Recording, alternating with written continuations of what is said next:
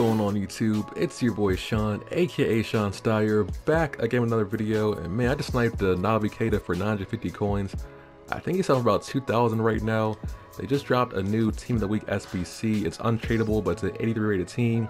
So if you guys have those 83 rated cards, it might be a decent time to sell those in the next couple of days or so. But I want to do another Team of the Year, Survive and Thrive kind of thing. It's going to be a short one this time. It's not much to talk about at the moment. I guess just telling you guys what to do right now, because I see a lot of guys just blowing their packs and stuff and open all their save packs and spending mad FP and stuff on Team of the Year right now. But I'm telling you, this is not the time to do it right now, because we can't even see the full team. There's only the attackers, I believe, that's in packs at the moment. Cristiano Ronaldo, Lionel Messi, as I said, it was going to be those two, and then Harry Kane's the third one, who I predicted would also get in the Team of the Year. So it's only those three players at the moment. I don't think it's worth, opening all your packs and stuff for a chance those three players, because they're kind of hard to pack as it is. Like, those players are hard to pack, even their 9 forms. But now they got Team of the Years in packs. It's like 96 rated, 99, 98 rated. Like, those guys are gonna be next to impossible to pack. I don't think I've seen even any big YouTubers, like even all the guys that spend $1,000 on the game, they haven't even packed any of these guys yet. So don't waste your coins and packs and stuff just yet. Save it for the entire Team of the Year. Wait till it's in packs. I think it's gonna be Thursday or Friday, because right now they got the attackers and stuff. I think pretty soon they're gonna do the midfielders, and then it's gonna be the defenders and goalkeeper, and then right after that it's gonna be the entire team. So that's when you want to open your packs. You're gonna have the best chance of packing a blue player. What EA is trying to do by putting out the attackers first, they're gonna make everyone open their packs. Like, I'm gonna get Messi or Ronaldo and stuff. I'm telling you guys, it's a trap. Because you gotta think about this from EA's mindset. EA wants to make as much money as possible. So they say, hey, we can release the whole team at once, but everyone's gonna open their packs, it's gonna be that. But what we can do instead, we're gonna release the attackers, the most hyped players first. So everyone's gonna open their packs and stuff, then they're gonna buy FIFA points then. But a few days later down the road, we're gonna release the entire team.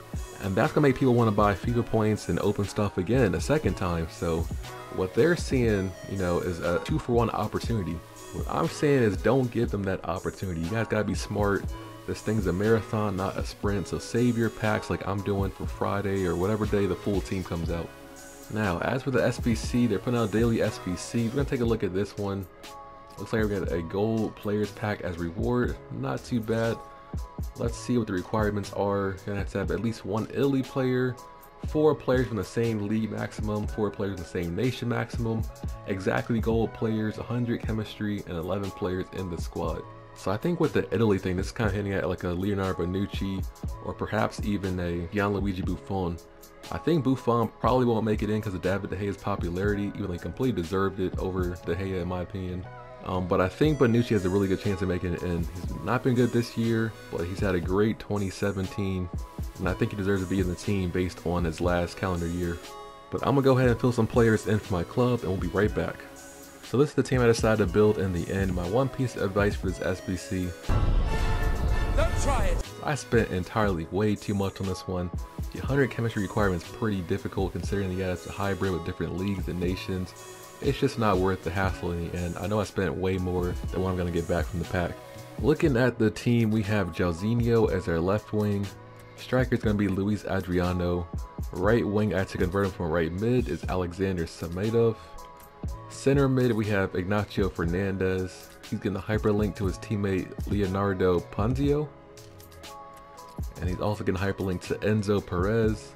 In the back, we have some Serie A players. We have Ricardo Rodriguez.